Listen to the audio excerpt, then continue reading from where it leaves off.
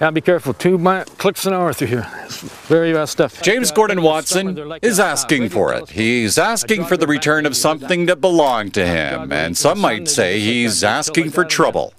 The Lake Country man claims he was the victim of a theft, but what makes this case highly unusual is that he too is technically breaking the law.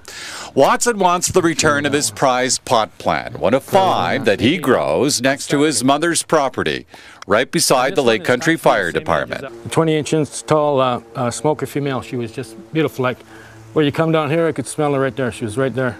And then somebody come along and...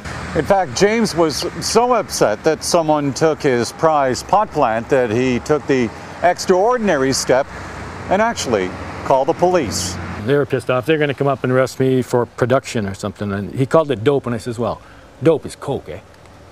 I don't grow dope, I grow weed, eh? And they never came. No, they never came. In fact, the police did show up and had a chat with Watson. I think that's probably the first time I've ever seen anyone report that their marijuana had been stolen. That's the voice of Sergeant Rick McIsaac, who says police did pay Watson a visit and seized his 4 remaining pot plants, but didn't charge him. Obviously, we would never say that, you know, if you grow 4 plants or less, that's okay. We won't charge you. We might. Every case is looked at from its own merit. So in the end, Watson blew the whistle on himself, but he gets a get-out-of-jail card. Oh, I was kind of emotionally upset for a while, but I'm getting over it. In Lake Country, Kelly Hayes, Castanet Media. Female, she was just beautiful. Like where you come down here, I could smell her right there. She was right there. And then somebody come along and... In fact, James was so upset that someone took his prized pot plant that he took the extraordinary step and actually called the police. They were pissed off. Yeah, be careful. 2 clicks an hour through here. It's very bad stuff. James Gordon Watson is asking for it. He's asking for the return of something that belonged to him, and some might say he's asking for trouble.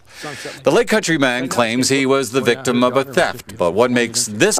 that their marijuana had been stolen. That's the voice of Sergeant Rick McIsaac, who says police did pay Watson a visit and seized his 4 remaining pot plants, but didn't charge him. Obviously, we would never say that, you know, if you grow 4 plants or less. They're going to come up and arrest me for production or something. And he called it dope, and I says, well, dope is coke, eh?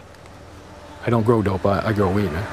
And they never came. No, they never came. In fact, the police did show up and had a chat with Watson. I think that's probably the first time I've ever seen anyone report. Case highly unusual is that he too is technically breaking the law. Watson wants the return of his prized pot plant, one of 5 that he grows next to his mother's property, right beside the Lake Country Fire Department. 20-inch tall smoker.